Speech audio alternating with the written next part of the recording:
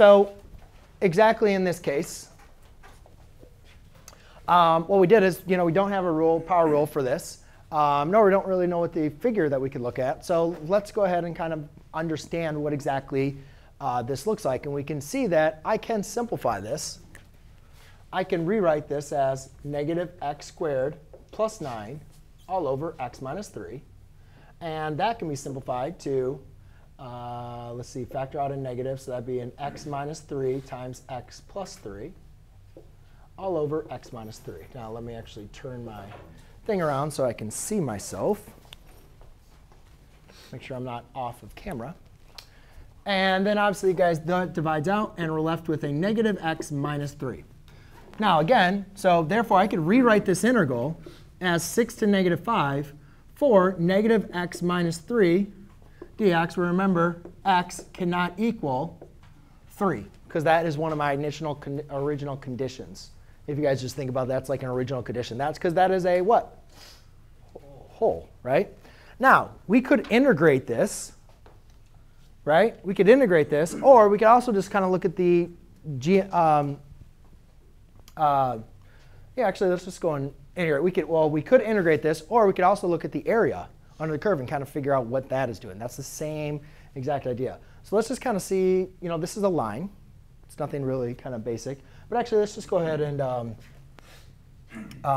if I'm going to integrate this, probably would be easier, maybe a little bit different. Let's kind of see what this graph looks like. So we're at negative 3. 1, 2, 3, up 1. And it's going like up 1 over 1, up 1 over 1, up 1 over 1. So the graph kind of looks like that. Boom from there. And we're trying to evaluate from negative 5 to negative 3. So we could easily go ahead and figure out what the area is under the curve for each one of those. Or again, we could also just rewrite this integral. We could keep it like that and try to find the areas. But do you guys kind of see from like negative 6 to like 5? That's really not going to be like the easiest case to do here, right? So we could probably just go ahead and integrate. Now again, is this affecting our value here? Is this going to affect that? Because this is going to give a hole on the graph. But do we really care? Does the hole really matter as far as our area under the curve? No. So this, it's a condition, right? But it's not really going to be affecting our integrand here. So I can rewrite this as negative 5 to 6 of x minus negative 5 to 6 of 3. Sorry, I'm throwing in dx's. OK? Now we can just go ahead and integrate here. So I have negative 1/2 x squared from 6 to negative 5 minus, this is going to be 3x from 6 to negative 5.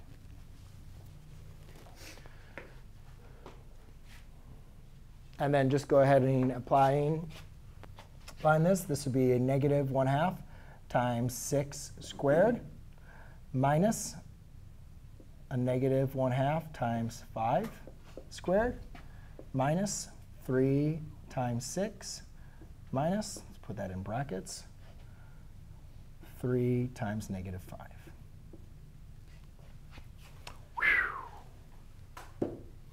And let's do this kind of individually. 36 squared is 36 times 1/2 is going to be a negative 18.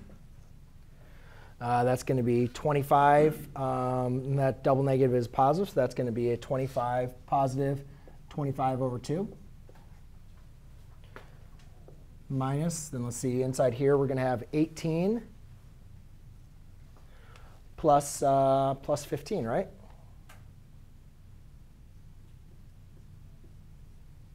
+18 plus 15 is going to be 43, so I'm going to have to usually have a little bit more space here. But that's going to give me, let's see, if we wanted to add those up, that would give me 43. And that'd be negative 43. So I'd be left with a negative 18 minus 43 plus 25 halves. Now again, guys, once we kind of did, if this is a free response, we could just leave it as is, right? But I'll just kind of have a little fun with my fractions. Now I can subtract this to give me a negative 61 plus 25 halves.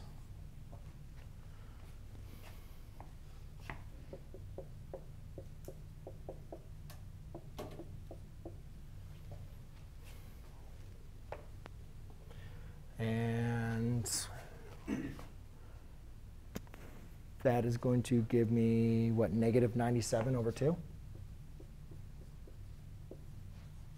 Check my math for me correctly, but I think I got that all correct. Okay, so a rather simple problem, but kind of, you guys can see, can